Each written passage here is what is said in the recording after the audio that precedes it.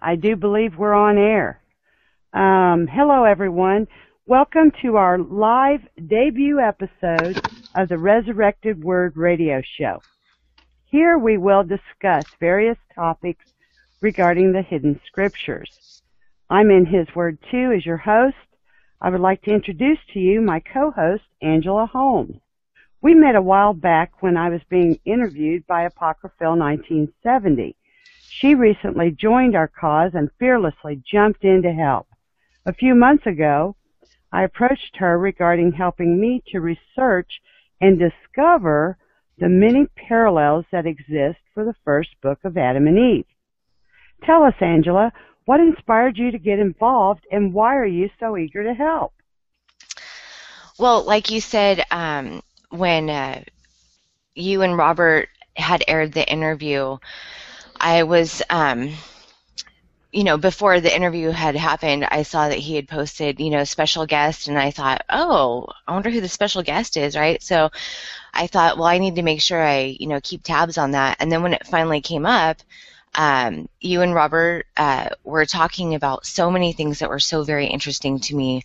One of the first things you were talking about was how Adam and Eve, some people think that they were covered by skins that God had sacrificed an animal for them, and I had actually heard that too when I first started studying the Bible at a church. I remember one of the pastors has said that, yeah, God covered them with bloody skins, and then so after you said that, I thought, you know what, I need to start taking notes while they're talking, because some of this stuff sounds really important. And so I made a few notes, and then, you guys had talked about the book of Enoch, and I had read the book of Enoch already, and as a matter of fact, that book was actually what pretty much changed my life.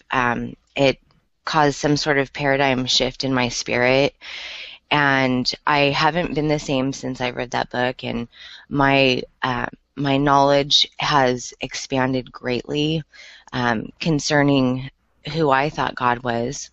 Not only that, but Enoch was such a lover of God, and I read the Bible, and I've never really come across someone with such a deep passion for God, besides Jesus. And so it's kind of funny going back to Enoch. It talks about the fallen angels and the Nephilim in Genesis, and how I came across the book of Enoch was I was watching a show on History Channel called Ancient Aliens, and I'd heard about it, and then I'd remembered seeing the name of that book on YouTube before, and I thought, that's a book I need to get my hands on. And so I went out and picked it up. I read it really, really fast, and it was just incredible. And so after I read the book of Enoch, I decided that I needed to search more ancient texts, because you hear about books that are banned from the Bible and stuff like that. And so I did a Google search for ancient text, and I scrolled down, and I noticed there was a book called Adam and Eve, and I was like, I wonder what that's all about. And so I went and looked at sacred text, and I started reading it, and at first I felt like I was doing something wrong, like I shouldn't be doing it. Oh, I understand. Yeah, because so many people that have been going to church for many years, it's like, no, you can't read anything else. This is the only book you should read, and blah, blah. And so it was almost like this religious spirit was attacking me. No doubt about it, because you can read a text that a pastor writes that's not canonized and be encouraged to read it, but yet read one of these ancient texts and be attacked, by not only your pastor, but by other members of churchianity. Yeah, and it was funny because when I was reading it, I actually felt like I was rebelling, but it felt like a good rebellion because after I'd read the Book of Enoch, I was really upset that it wasn't part of the canon, because there's so much useful, important information in there that every believer should read. And after I started reading the Book of Adam and Eve, I totally fell madly in love with them. I felt so sorry for them. And, Eve has a really bad rap. And this book that I read, it really clarifies her remorse and her gratitude and her divorce and her devotion to the Word. I was super humbled after reading their story, and I bawled while I was reading it, and I felt horrible. I felt, just so much emotion. And, it's funny because even that book, it really made me even more thankful for the blood of Jesus because it's promised to us even in that book. And Right. then after Adam and Eve, I started reading from the Nag Hammadi scriptures. And so I guess I'm like super duper eager to help because I feel like there's been things that have been kept from us or hidden from us because of the authorities or the empire, the dark realm, the evil forces, whatever you want to call it. And so I am so excited to help get these texts out, get the word out. I want to do everything I possibly can to help, motivate and inspire people. Well, that's the goal of you and Robert and I alike. I mean, we all we put up these ancient texts, narrations of them, and sometimes even more than that, just to help people look at them. If they're not for them, then they can switch the channel. But to at least give them a chance, because your testimony is that it has. If I'm not going, and speaking for you, your faith has actually been enhanced and deepened by the reading of these scriptures. Is that correct? Absolutely. As a matter of fact, just to kind of give you a picture, if you take your hands and put them on the sides of your head, kind of like blinders, like they do to a horse. Okay. That's kind of how I felt with just the Holy Bible. Right. And then after I read the book of Adam and Eve, they kind of started going out at like a 45-degree angle. The periphery. Right. Your peripheral vision was opened. And then after I started reading the Lost Books and the Nag Hammadi and the Dead Sea Scrolls, I feel like I have no blinders on and I can actually see almost like in back of my head. And the expanse that has come over me is so amazing. I've been getting more visions. My prayer time is more, oh my gosh, it's just rich. It's so rich because I feel like God has opened this door to me that has never been opened before, and it's a big door. And I told you about that door. It was like this big crust of earth that opened up, and I could see so much more paradise. Well, what we're getting ready to discuss in our premiere episode that's upcoming is about the first book of Adam and Eve. And so we'll get into that a little deeper about that vision that they lost when they were when their bright nature was taken from them.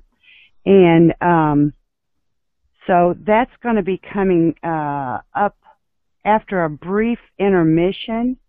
But in the meantime, I recommend everyone to go over to Angela's website, her YouTube site. Just type in Angela Holmes and she'll pop up, and go check her out. She does have the Adam and Eve narrations of the first and the second book. If anyone would like to listen to those, And if you're interested in the Nag Hammadi scriptures, you can hear those there as well. Also, you might give her a sub, because she's going to continue in this work. And you're going to find that there's going to be a lot of really excellent text being narrated by Angela. Her voice is such a joy to listen to, and you'll really enjoy hearing her narrations. So I encourage that. But for now, I think we're going to shut this particular upcoming announcement down and take a brief intermission. And we will be back in about 15 minutes. Carol, thank you for having me. Yes, and thanks for being here as my co-host. And we'll see you right back here in about 15 minutes or so. So be looking for us just before 1 p.m. Eastern Standard. That would be what Pacific time? It'd be about 9:45 Pacific time. About 9:45 Pacific time. So just be watching for us. Stay tuned, and we're going to try to open up the comment section. I think there's something like that on this thing here. It's like a question-answer session for those of you who would like to interact with us. We're going to try to figure out how to work that on this Hangout on Air for that episode. So give us about 15 minutes, about quarter till the hour, and we will get back on the air and start our discussion on the first book of Adam and Eve. Thank you all for listening, watching, commenting, and sharing. God bless you all. Welcome back, everyone. This is In His Word 2 as your host, and Angela Holmes as your co-host. Are you there, Angela? I am, and I'm so sorry for the delay. Oh, it's quite all right. We're newbies at this. Everyone knows we're newbies at this, and I'm sure they'll give us some grace with that. We will be discussing the first book of Adam and Eve, and I'm having a little technical difficulty with my screen share at this point. Doggone it. I wonder how I'm going to get that up if I can't get my screen share to work. You got that up? Oh, yes, we do. We have Cool. the picture of your family up. Now, do you have the Adam and Eve document on your computer? I don't have it open because I thought we were just going to go through the PDF. Well, that's what I mean, the PDF. No, I don't, but I could probably get there. I don't have it. I mean, I can't seem to screen share. I don't know what's going on here. It's not letting me screen share now. Dog. Well, we might have to save this for... We may have to save it for another time. I don't know. Okay, I think I'm back. Yay. I think I'm back. My screen share's back. Thank you, Jesus. Great, yes, thank you. Oh, thank you, Jesus. So this is what we'll be discussing, this particular book here. First book of Adam and Eve. I wish I had more than one screen share deal going on. And let me see, I need to open this in order to share it. Okay.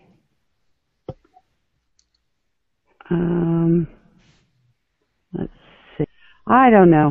Technical difficulties, people. We apologize for everyone listening. We're really trying to get this to work correctly. I'm going to hit refresh one more time, and hopefully we can get this. I'm just going to pull the document up instead of putting anything else up. So bear with me. Bear with me, Angela. Thank you for your patience. Sure, no problem. Okay, and I'm back. Great. Lord willing, this screen share will work this time. There's the document. Okay, here it comes. Can Awesome. You see it okay? Awesome. Great job. Good job. All yes, right, I can. I can see it. All righty then, great. This book, when did you say you first come across this one? I read this one probably, I want to say about a year and a half ago. It was after I read the Book of Enoch that I was searching for more ancient texts that I figured were kept hidden from me. And so, I found this one and I read it as a text from ancient text. Right. I remember the first time I read this book, and I was like you. I kind of felt like, oh my goodness, it's, these are those texts they tell you don't read. That there can't be any truth in them.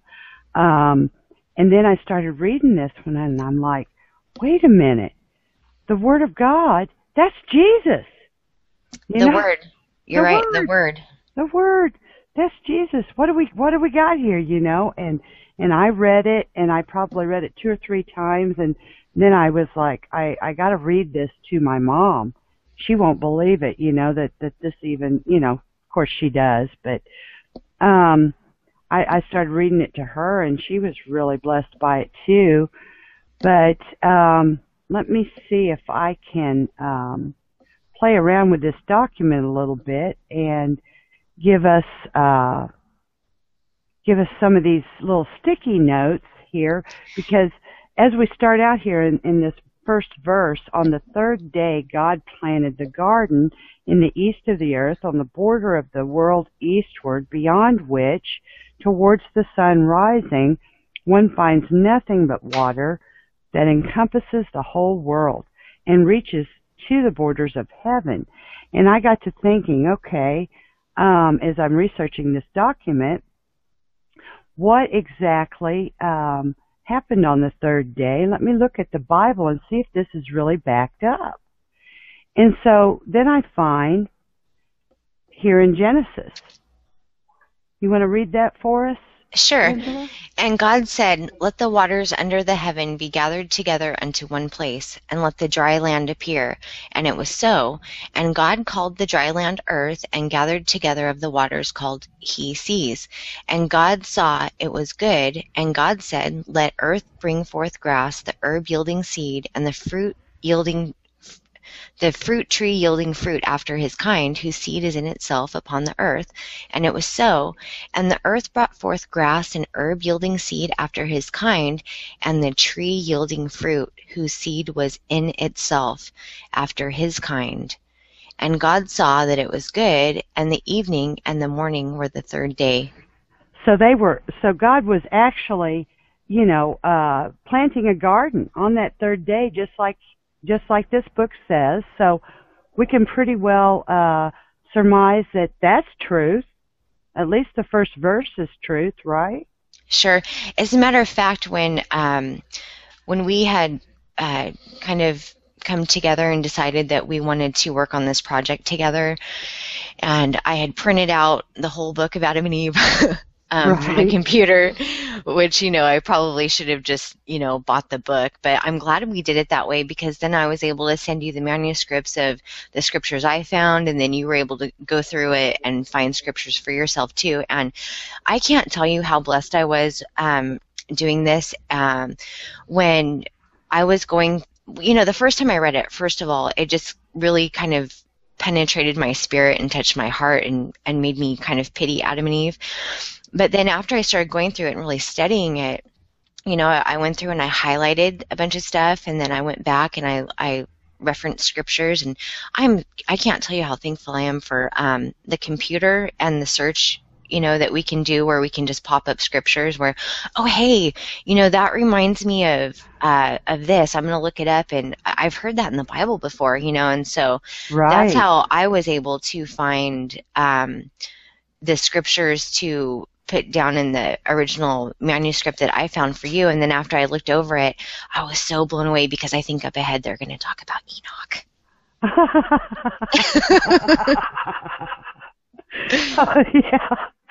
Yeah, they do. Actually, Enoch is mentioned in the 2nd book of Adam and Eve. And I have a video coming out soon that's going to highlight that, the second book, what is said. But that'll be, I don't know, maybe in a week or two I'll get that up. Maybe sooner, I don't know. I just don't know half the time where I'll find the time, and then I'm doing that today, you know? Yeah. I'm sure you do a lot of that too. I do. But then we come into the next verse. And to the north of the garden there's a sea of water, clear and pure to the taste, unlike anything else, so that through the clearness thereof one may look into the depths of the earth.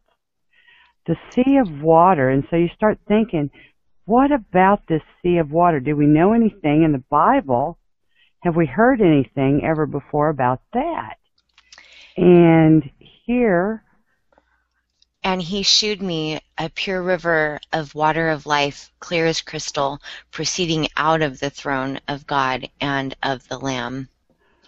So there it is, right there in Revelation 22, verse 1. We're talking again about this sea of water, or the water of life.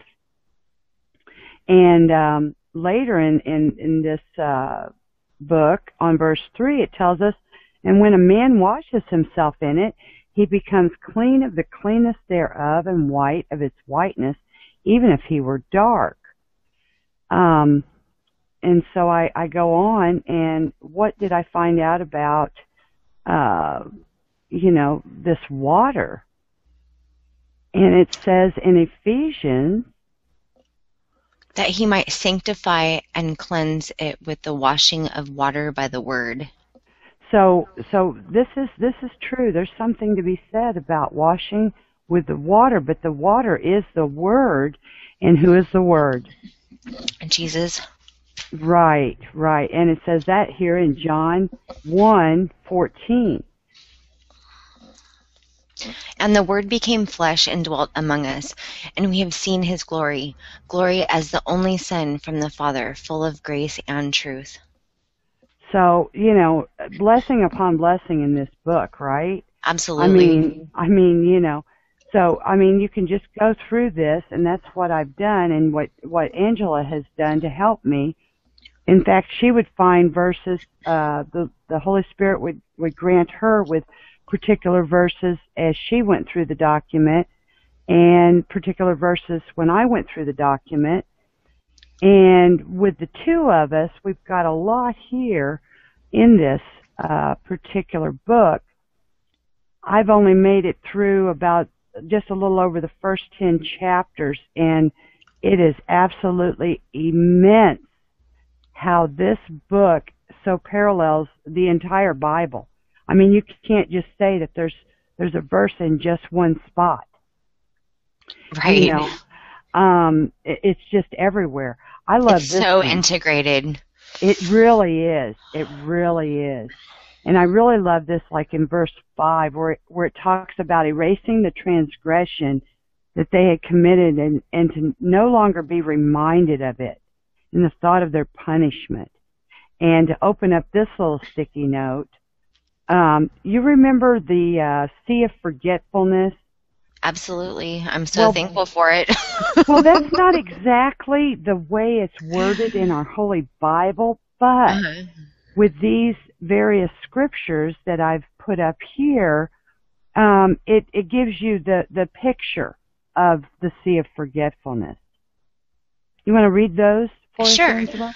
Micah 7:18 says, "Who is a God like unto thee, that pardon iniquity, and pass by the transgression of the remnant of his heritage? He retained not his anger forever, because he delights in mercy.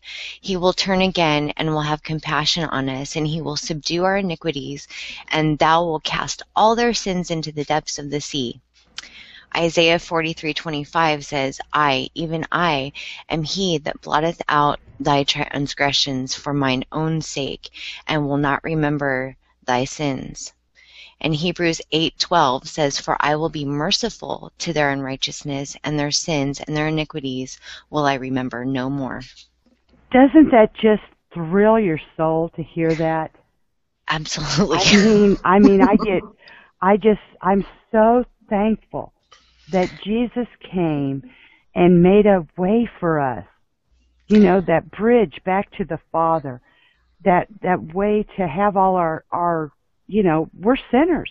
I mean, you know, we don't actively participate in sins knowingly, but we sin daily, even perhaps without knowing. And Jesus knew that we were in an impossible situation, that until he came and shed his blood and pardoned our sins, there would be no way for us to have this relationship healed between us and the Father. You're so right. And, you know, if it wasn't for grace, these things wouldn't exist. I know. And his grace is sufficient for us, and thank God for his grace. It's you know, I know that there are going to be people that make it that we had no idea was going to make it. You know, that's so funny that you say that. His grace is so immense. I was reading in the Bible yesterday. Was it John 10:10?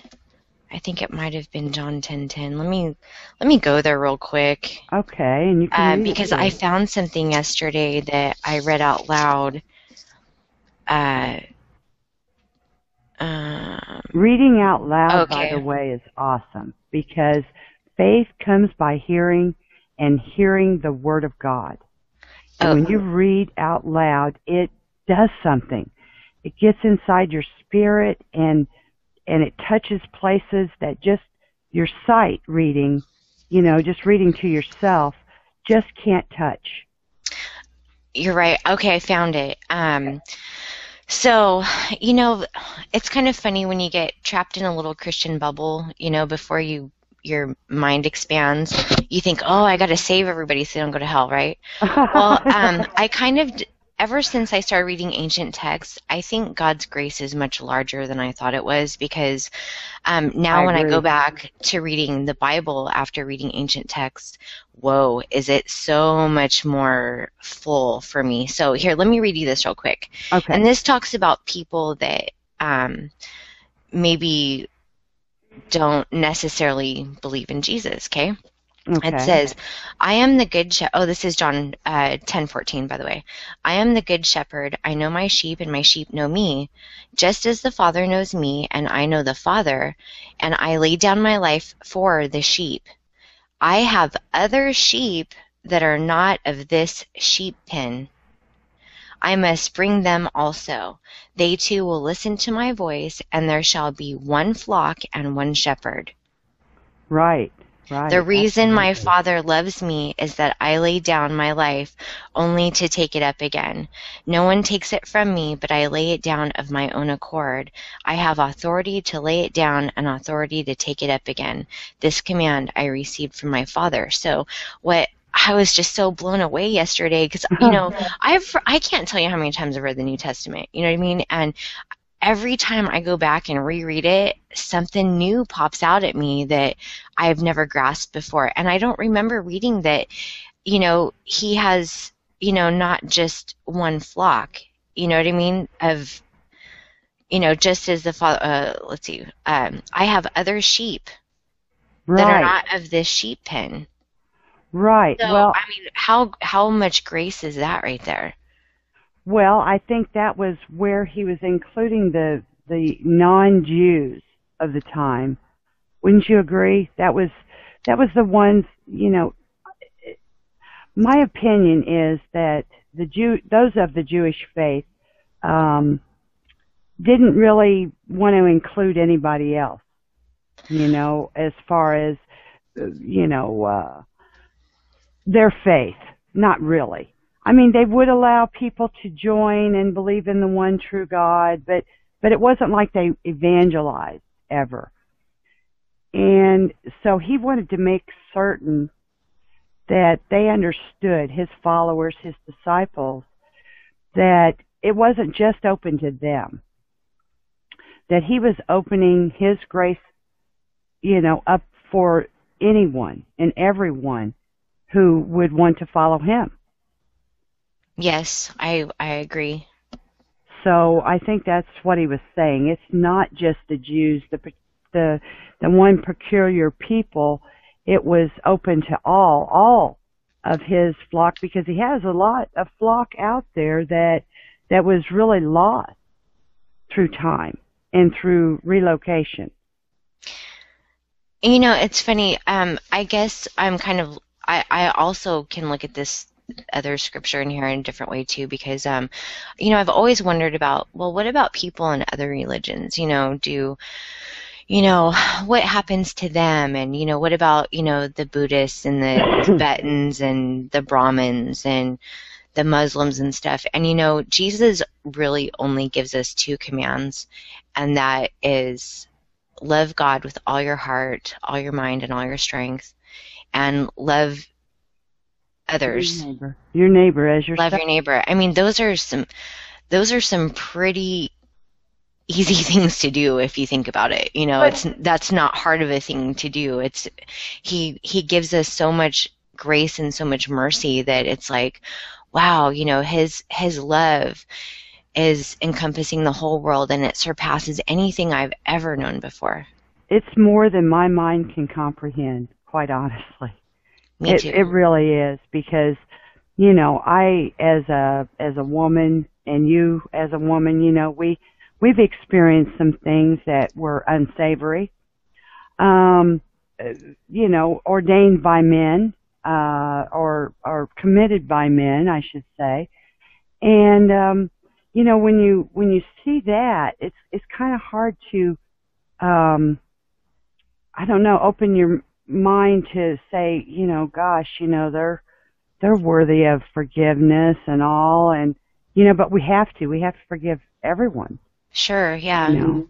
Otherwise, you know, because we've been forgiven so much, if we don't forgive, then we're turned over to the tormentors. We get to suffer through that. You know, back to the sea of forgetfulness, that's the difference between God and man, is that we can forgive, but we don't forget.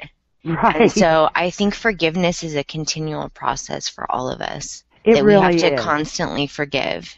We really do. In fact, anytime someone who has done something to me, something wrong, comes into my mind, I just have to set it before the feet of Christ and say, Lord, take this from me. I forgive them, you know, because I figure if it's coming into my mind, there's still a little bit of hurt left over, and I still have some forgiving to do. There's still something I'm not letting them setting them free of. Sure, I think that's part of our human nature, because that happens to me too. Like, for instance, gosh, something really bad happened to me in 2006 with a business where someone was embezzling from my company, and you know, I got over it, but then, like, you know, weeks later it was like, well, what about this? You know, what about that? You know, and I was like, well, you know what, God, I already forgave that. Right. You know, why is that coming back into my mind again? And, well, there are evil forces in the heavenly realms, and that's where we're at. Well, and that too. You know, the devil is continually up at the throne room, laying accusation against us before the Father. You know, I mean, that's his thing, you know. So why wouldn't he bring it to us to try to knock us, put a stumbling block in our way, to make us doubt our faith, or to make us doubt our salvation? I mean, how many of us out there doubt our salvation? You know, that's funny that you bring that up, because I think that's one of the things that bothers me so much about the corporate churches, is that, you know, the pastor will stand in front of the congregation and he'll say, how do you know you're saved? Do you really know you're saved? And it's like, I think that kind of question puts doubt in people, and it put doubt in me at times, you know, when I knew that, like, I'd had a spiritual experience with God, and I'd had, you know, time in prayer, and, you know, heard his voice and stuff, and even after that I was like, are you sure you're saved? And it's almost like the enemy mocking the people, and it really, really bothers me, because once you decide to take that step in your life, that's just the first step. There's no going back after that. Once you're in his hand, there's nothing that can pluck you out of it, and Exactly. so be it. Right. Right. Don't let anybody try to tell you you're not saved, or because they see you messing up. Because none of us are completely perfect. None of us are completely perfect yet. We're going to make errors, even though we try so very hard not to ever make errors, not to disappoint our Father. We want to do our very best, but, we are still human, and we haven't received our sinless bodies yet. Right. We haven't received those yet. We can't wait, but they're not here yet. And so I do want to go on and see if we can get at least one chapter here. You know what? I'm noticing that I think the next scripture that we're on is number 6. Right. I kind of have something to say about the smell too. After wow, look at all that stuff you found. I know. Okay, I'm going to read. It reminded me of the book of Enoch when I was seeing the delicious smell of the trees, because Enoch remarked the same thing. Okay, I'm gonna read, and then I want to share something private. So it says, Revelation 22:2, in the midst of the street of it, and on either side of the river, was there the tree of life, which bare 12 manner of fruits, and yielding her fruit every month, and the leaves of the tree were for the healing of the nations. Enoch 24:3 says, and the 7th mountain was in the midst of these, and it excelled them in height, resembling the seat of a throne. And fragrant trees encircled the throne, and amongst them was a tree such as I had never yet smelled. Neither was any amongst them, nor were there others like it. It had a fragrance beyond all fragrance, and its leaves and blooms and wood wither not forever. And its fruit is beautiful, and its fruit resembles the dates of a palm. Then I said, how beautiful is this tree, and fragrant, and its leaves are fair, and its blossoms very delightful in appearance. Then answered Michael, one of the holy and honored angels who was with me, and was their leader. Enoch 25:1, and he said unto me, Enoch, why do you ask me regarding the fragrance of the tree, and why do you wish to learn the truth? Then I answered him, saying, I wish to know about everything, but especially about this tree. And he answered, saying, This high mountain which thou hast seen, whose summit is like the throne of God, is his throne, where the holy great one, the Lord of glory, the eternal King, will sit. And he shall come down to visit the earth with goodness. And as this fragrant tree, no mortal is permitted to touch it till the great judgment. And he shall take vengeance on all, and bring everything to its consummation forever. It shall then be given to the righteous and holy. Its fruit shall be food. Its fruit shall be for food to the elect. It shall be transplanted to the holy place, to the temple of the Lord, the eternal King. So what I'm understanding from that was that this delicious tree, the delicious smelling tree, is actually in the Garden of Eden right now, but it's going to be transplanted to the temple of the Lord. Would I be right in gleaning that? What are your thoughts? You know what's weird? Okay, so the other day I was reading to my kids, and I was reading part of Genesis, and if we go back to Genesis 1:12. Okay. Genesis 1:12, and dang it, I've got my NIV out. I should be looking in my King James, but let me just tell you this, okay? Okay.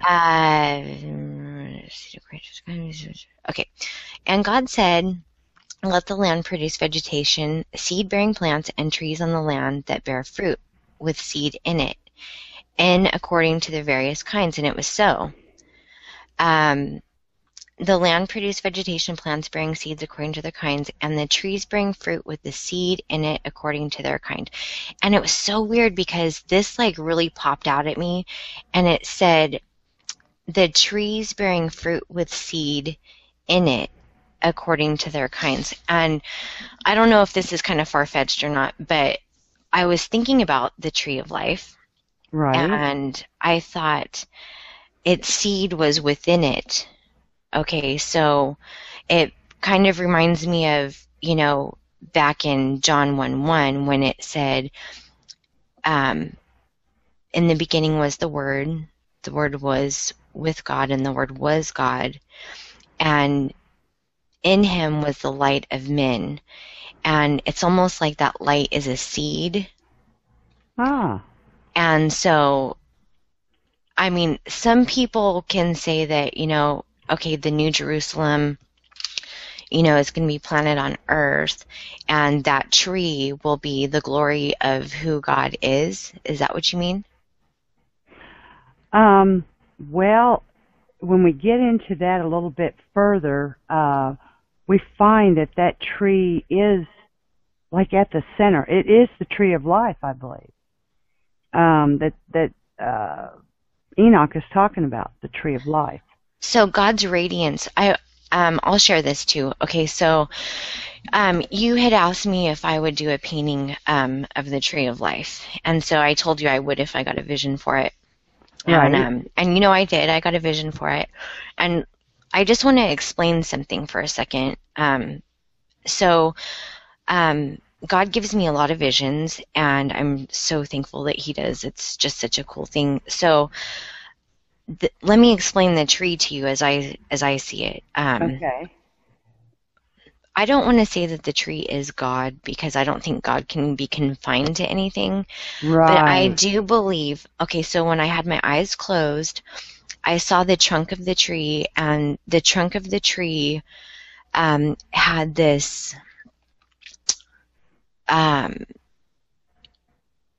almost like a clearness on the outside of just the trunk of the tree, and it opened up and kind of like umbrella, and it had like it almost looked like these candies and things were dripping off of it. And then I saw this big, huge, kind of like gnarly tree, you know, with all these like branches and stuff, and it was really awesome. And I felt like my vision was kind of limited, like it wasn't to its fullness. And, you know, I decided, you know, I need to start painting this, you know, because sometimes things will come to me as I'm painting too. Right. And so I thought, you know, I'm going to listen to Robert's Book of Enoch while I'm doing this, because I let my friend borrow the Book of Enoch like a year ago, and I haven't seen it since. But I thought, well, I'll listen to Robert read it, you know, and so I'm listening to Robert read it, and then all of a sudden he's starting to talk about the tree. I'm like, oh my gosh, this is so cool, right? So I was like, there's no coincidences, right? And no coincidences. And so I'm listening, and he's talking about how, you know, inside the trunk of the tree there's like this fire, and talking about the colors and everything's of it. And so because God cannot be contained to something, I believe that His power can definitely be in something, and I do believe that His power and His beauty and His loveliness and kindness and joyfulness and everything that He is, all the wonderful things that He is, I think that that will be the food that we eat that nourishes and sustains our spirits, our body of bone and flesh. You know what I mean? Right. In paradise, so that we can partake in Him, besides just partaking in the fellowship of Jesus. Well, I tell you what, it's going to be wondrous. Wondrous. It'll be beyond anything we've ever comprehended. I'm certain of that too. Really can't wait. Me too. I'm so excited. It'll be great. It's really neat too, Carol. Lately, you know, I've been going through kind of a rough time lately. Right. And, you know, I've been trying to just spend a lot more time in prayer, because that's the only thing I can do when I don't know what to do, and so when I don't know what to do, I get down, and I search for him, and he's been showing me pieces of paradise that are so wonderful. It's just, he's so good to me. I'm so thankful that he shows himself to me. Well, I know that that obviously something notable is to be said about these particular broadcasts, because you and I both have encountered a good month of delay, because we had planned to start these hangouts on air in the month of January. And then, Right. Of course, I ended up with no power through the freak snowstorm that we had, and then you had your other things that occurred in your life, little stumbling blocks thrown out in our path, and we're just thankful to finally be here. I know it's the 2nd of February before we got started, but, all things in God's good timing. It seems that we had to have a delay so that we could think through some more things, such as we would like to come and do this hangout on air at it would be 12 noon Eastern Time, 9 a.m. Pacific Standard Time, every Sunday, as often as possible. There will certainly be some Sundays that we won't be able to share with you. I just remembered something that, I'm sorry to interrupt real quick, but when we're talking about the fragrance of the trees, right? Oh, okay. So back when I was like 4 or 5, my mom took me to church for the first time. And she was trying to take me to, go sit in Sunday school with some other kids, and I was totally freaked out and I wouldn't go.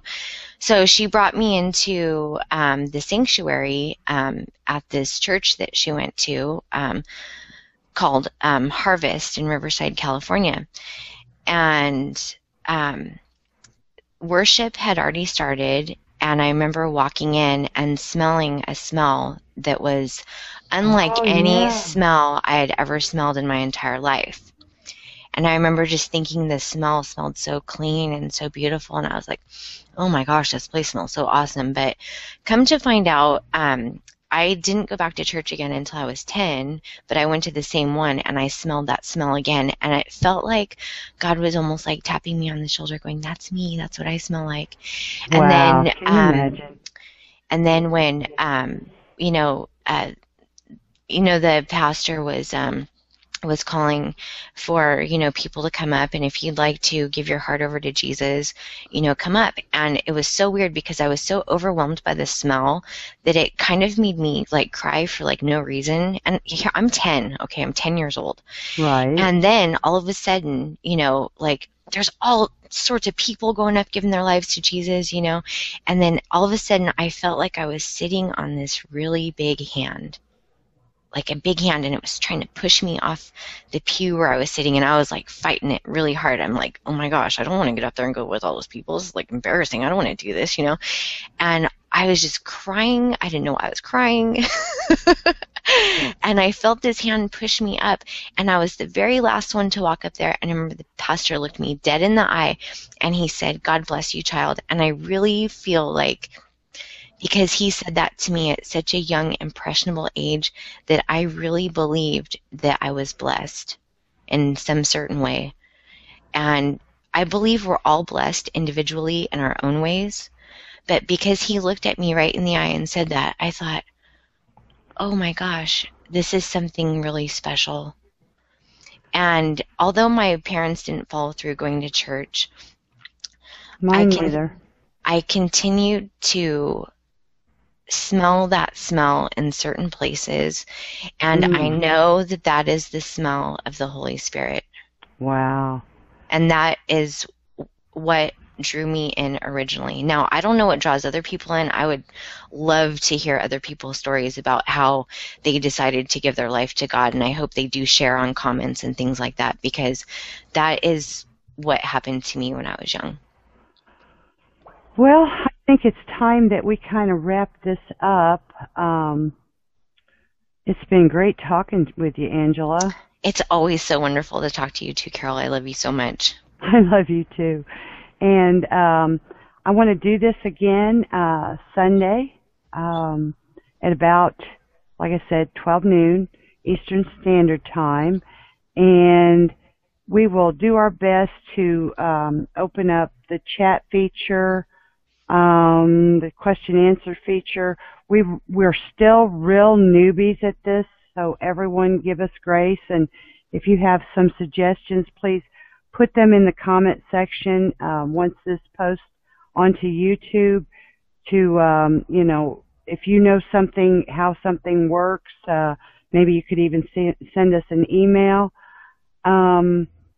Because right now my screen share's not even working. It's I think I'm back to I was wondering what my happened icon. to Yeah, I don't even know what's scriptures. going on with it. So we really have to close things down for right now. Lord willing, everything will work better next broadcast. Absolutely. But I think we covered a lot of really good topics today, and should give some people some food for thought. And Angela, I encourage you to come to my page when this video uploads. Periodically check it and see if someone directs a question to you. Okay. Because I would like you to share just real quick before we close. Why should others get involved with the seeking out of the hidden scriptures? Sure. What has it done for you? Well, first of all, if you're passionate about the kingdom of the Most High God and have a desire to share with others the many mysteries and wonders of the Word, then I encourage others to read aloud ancient texts that have inspired them. Words are powerful and they are life. Sharing the Word brings forth life, and Jesus says in John 10:10 that He comes so that we may have life and have it abundantly. And, it's kind of funny because this also reminds me, and I don't want to get lawful right now at all, and I don't want anyone to feel like they are under subjection to, oh my gosh, I have to do this now. You don't. Your ministry and what you do in your life is your own thing. People that love to read, that want to share, they should do it. But going back to me saying that I don't want to sound lawful, I do want to reflect on something that you told me about one day. Okay. And it had to do with the 10 minyas in Luke 19. I was super blown away by your interpretation of that parable. And so you had kind of reiterated that parable to me in a different way than I learned it. The talents? The parable of the talents? Yes. Mm-hmm. And so all it is pretty much saying don't hide. Don't hide what you have to share. And so whoever is listening, share your light, because it does encourage others and it causes ripple effects. Right. Because, one candlelight can light a little spot, but then your candlelight and someone else's candlelight, and we all start shining our lights out to and for the world. It's going to lighten the whole world. It's going to set the world on fire. It will set the world on fire. We all have to get involved, and we all have to do our part, even though, I may feel like a pinky in the body of Christ. Someone else may be as charismatic as an arm or leg, you know. I mean, all of us have our parts in the family of God, in the body of Christ. So we all need to do what we can, not to bury our talent under the earth, not to snuff out what God has given to us. We need to share. It's Absolutely. very important, because what you share, Angela, and what I share and what others share, it serves to encourage us in our faith. For sure. And to cause us to grow as a spiritual body, you know, with Christ as our head. Yeah, you know, it's kind of funny. After, you know, during the time I read the book of Enoch and Adam and Eve, I wasn't going to church at all. Right. I quit going. I moved hundreds of miles away from my church, and I just couldn't find a church. And I tried like 5 different churches here in town, and I just felt like I couldn't find my fit. But it didn't cause me to stop reading the Bible and praying and, you know, worshiping God. But I will say that these books have helped me to kind of dig deeper with God. You know, it's like, yes, I want to know absolutely. more. I want more of God. I'm hungry, and the more I read this stuff, the hungrier I get. No doubt about it. Me too. And did you have another part to that question that I didn't answer? I think I've got it. I don't think that I'm showing up on this at all. There I am. Okay. I thought that I was broken. I am broken. Anybody that knows me knows I'm pretty broken. But we do have more episodes coming soon. We're going to try to be here for you every Sunday as the Lord allows it, and as we're able to do it. If you have any questions or comments, please put them on the video, and Angela and I will do our very best to respond to whatever your concerns are. We thank you for watching. And Angela, would you like to say anything more? Yeah, I just want to thank you so much for making that video with Robert originally, because it was the catalyst to get me moving on reading ancient texts. And so I just appreciate the two of you. I've never met Robert yet, but I hope to meet him in the future. And you have been such a great and wonderful friend to me, and I just appreciate you so much. Thank you so much. I thank God for meeting you, because you have been such an encouragement to me. And that's what we want to be to others that want to join our cause. We want to be here for you. We will help you, encourage you. You know, we want you to be a part of this movement. That we agree that God has put a lot of jewels out here for us to find, but it is up to us to look into them. We can't look at them like they're evil, because anything can be used for evil purposes. I mean, even the Holy Bible. Look at Waco. Look at Heaven's Gate. Look at the Georgetown massacres. I mean, even the Holy Bible has been used for evil. So you have to look at each text out there with the discernment of the Holy Spirit. If you're not using it for evil, the Holy Spirit will reveal the divinity within it. You know, and we just encourage you to get over your fear of this. If that's what's stopping you from reading it, you know, just do your best to, you know, give it a chance. Give it a chance and let the Lord help you with the understanding of whatever text you're reading. You know, especially in this information age we're living in right now, I mean, we're living in some really spectacular times. We have the world at our fingertips. No doubt about it. We can Google search anything and pretty much find an answer to anything that we're looking up, you know. And I believe that there is a big movement with these ancient texts coming, because, you know, people are super hungry besides for just the Bible. It's like there's something just there's something else out there. There's something that we're missing, you know, and these books have satisfied a thirst and a desire that I have longed for a really long time. And I hope that these